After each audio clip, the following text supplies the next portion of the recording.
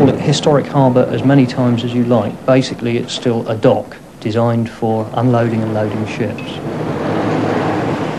There's still the sand trade, not the world's most romantic boat maybe, but still a reasonable sized ship coming in and moving in the dock.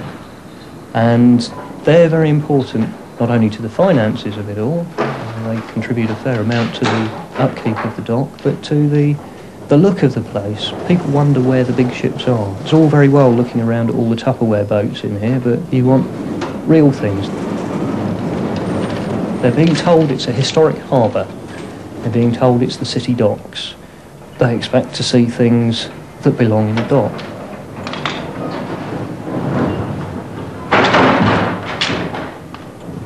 The way things seem to be going, there won't be anything historic left in the harbour at all. There'll be large statues of Cabot kicking around the place, but nothing real. And people do know the difference between real things and recreated things.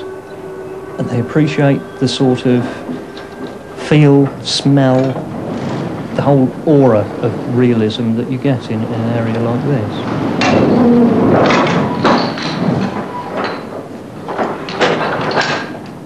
The problem is that people don't particularly like mess and noise outside their houses. Some people do. I know a number of people who've moved into houses, for instance, opposite the Sandyard, because they enjoy being able to look out of their front room at other people working. It's one of people's favourite occupations, is watching other people at work.